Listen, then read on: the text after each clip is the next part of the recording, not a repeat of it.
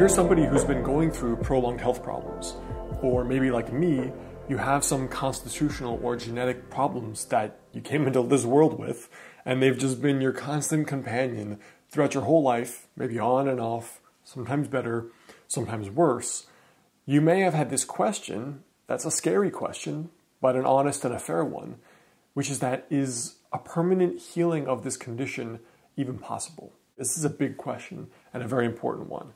Now, I want to tackle it in this video today because I think it can lead to some very, very important insights, and I want to share more about how I personally basically also treat myself. Hey, I'm Dr. Alex Hine, author of the health book Master the Day, licensed acupuncturist, and doctor of Oriental or Chinese medicine.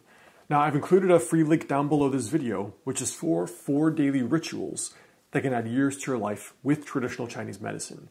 So that's a little PDF and a little report I put together for you, and you're also going to get a weekly email on this exact topic. Now, the big question, in the case of chronic illness, is a permanent resolution of symptoms possible? I've seen people with kind of lifelong migraines or lifelong digestive problems or lifelong eczema, just to give a few examples, where over the months of treatment, maybe they go from having migraines or their IBS symptoms or their itchy skin, maybe it's there daily or weekly. And then I've seen over the course of treatment, maybe it can go to, now I only have it monthly. I only have it every 6 months.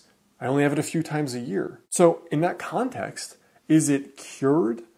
No, because they still have some symptoms.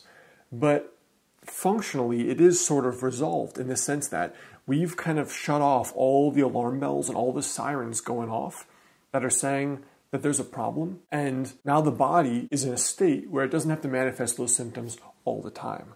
But again, is this cured? Is this resolved?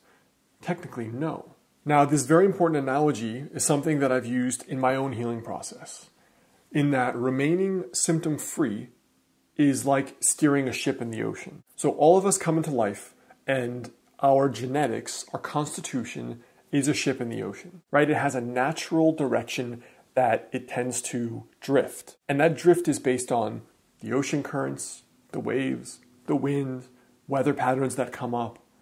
And so the ship, maybe it wants to go straight, but it keeps drifting off course at maybe like 15 degrees, right?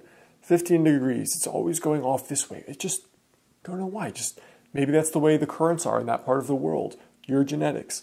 Maybe that's just some environmental factors, like this diet that I'm born into in this family and this culture is not good for me. Or the stress, the trauma I've suffered, it just keeps doing this. It's your job as the person who wants to remain well to be a good sailor or a good navigator in these seas. So it's your job to make sure that ship does not go more than 1% off the center, right? If we know we're going to sail from New England up to the Old England, that we have to take a certain course, and that based on what we know about the currents and the weather and the size of our ship and the winds, based on that, we have to make sure it can't go more than a few degrees off the course. But it's always trying to push you off the course because that is your genetic constitution. It is a tendency towards the migraines, towards the GI problems, towards loose stools, towards a little bit of insomnia or anxiety, whatever it is. But you have to observe, how far off course are we going? So when you notice that 1% going off course, that tilt start to happen, the wobble, maybe that means you drop some work projects for a few months. Maybe it means it's time for a vacation, or it's time to go on a little bit of a cleaner diet for just a couple weeks, or it's time to just pull back on some of your affairs and just really enjoy life and get more rest. So in this way, the point is that you catch it with training when it goes off 1%, so that it doesn't go towards 30%, 40%, and then you're having migraines every week, or you're having an IBS or some other illness flare, right? Or an autoimmune flare. Maybe 5%, time for me to take a vacation. Or 7%, I got to go check in my doctor. Or 15%, I need to go come see me in my clinic, or go back to my acupuncturist or naturopath or whatever. It's your job to know that tendency and to watch it very, very closely, because that is the natural drift that will happen. So is healing chronic illness really even possible? right? To me, it's not the question of is resolution possible. Going from someone who can have migraines every day to a few times a year, it's pretty damn good, I'd say, right? That is no longer a condition that's debilitating, and that's something that dictates your entire life.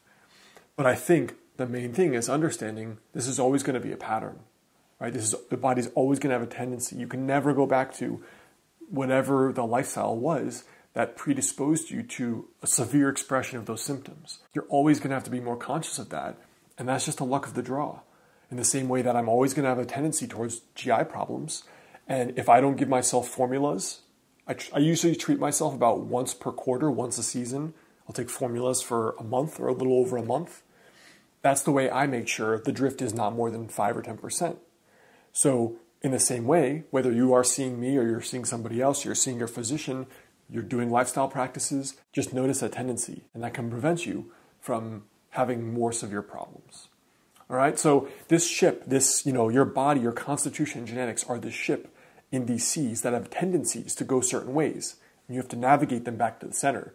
Has been a very important analogy, a metaphor in my own life for my own healing that I now use with my patients as well. So I hope it helps you in the same way. Again, there's a free link below this video for a free download, which is 4 daily rituals that can help you add years to your life with traditional Chinese medicine.